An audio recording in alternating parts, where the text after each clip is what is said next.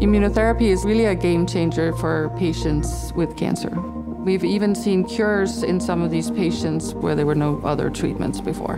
My name is Krogsgaard. I'm a cancer researcher, and my laboratory focuses on using immunotherapy for some of the deadliest cancers. Immunotherapy uses the body's own immune system to fight the cancer. Although it's been extremely promising and has shown amazing results, it doesn't work in all patients. So the goal of my laboratory is to investigate why these patients don't respond and then figure out how we can improve the therapies so we can help more patients.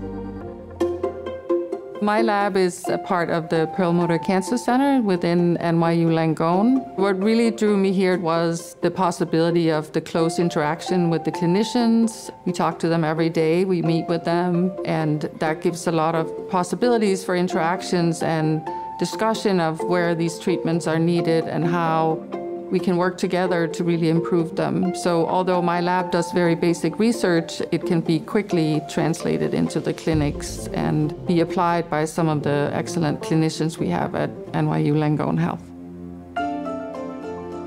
I grew up in Denmark in a small fishing village just outside Elsinore. My grandfather was a chemistry and a physics teacher, and he got me interested in all this.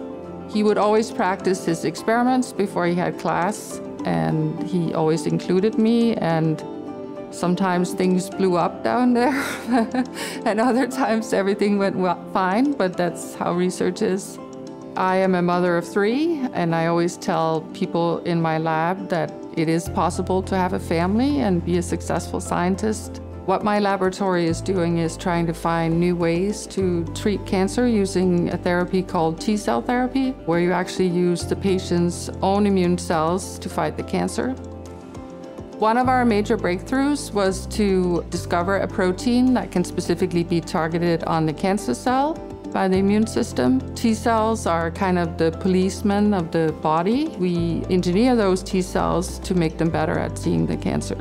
One thing that I'm particularly excited about that we discovered recently is that there are certain proteins that are displayed on the cancer cell that can be targeted by a T-cell, and it would only target the cancer, but it won't target healthy cells. That type of therapy is very different from other therapies, for instance, chemotherapy that attacks all cells in the body. So, of course, that has more side effects. These type of therapies in many cases actually offers a complete cure, so patients can live normal lives and basically not have their cancers come back.